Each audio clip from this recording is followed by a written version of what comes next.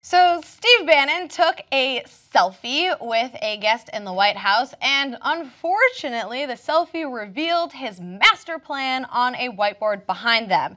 Now, this is a selfie with Rabbi Shmuley Boteach, okay? And so apparently, Steve Bannon has this infamous whiteboard in his office where he writes down all of the campaign promises that they made on the trail, as well as just general, things that they would like to happen while in the White House. Now, you can see a little bit closer in a photo here of some of the things. Now, if you can't read that because you're watching on a computer or you're blind like me, here are some of the things that this whiteboard says. It says repeal and replace Obamacare, eliminate the estate tax, sunset our visa laws so that Congress is forced to revise and revisit them, suspend immigration from terror-prone regions, triple the number of ICE agents, build the border wall, and eventually make Mexico, and you can see in that second picture that it says pay for it, and then suspend the Syrian refugee program. So apparently what he does is he writes all this stuff down, and you can see in the picture just behind us, they check it off when they have achieved it.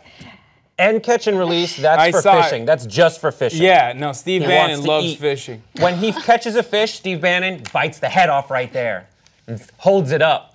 I'm reading it Blood now. sacrifice and then throws it in. He has really terrible handhandwriting. That's the first thing I thought about. He eats it just like Smeagol. That's what I want to eat. So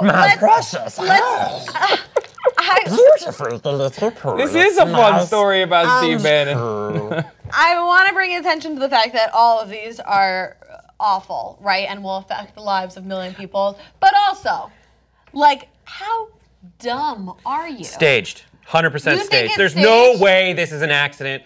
It's 100 days. He's getting so much criticism for not accomplishing anything. He releases Trump releases a 100-day ad about how awesome it is, and then at the end of the day, he just wants you to look and see how many things are checked off on his list. 1,000%. And then let's talk about what gets to get checked off on your list.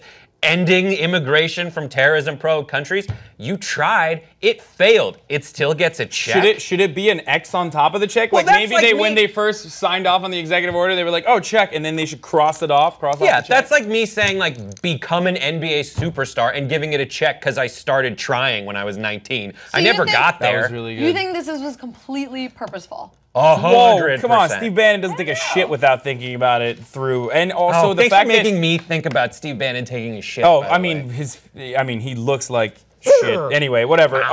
No, even the fact that this is a photo with a rabbi, the main problem with Steve Bannon in office right now. And there's a million different ones, but the real problem is, I think, H.R. McMaster, and on top of that, but more importantly, Jared Kushner, and how he doesn't like Steve Bannon. This is all like inner White House chatter that blogs like Politico will frequently cover, and I apologize for mentioning it on this show, but that's like something that, DC elite love to talk about. And that's a big part of the reason why Steve Bannon's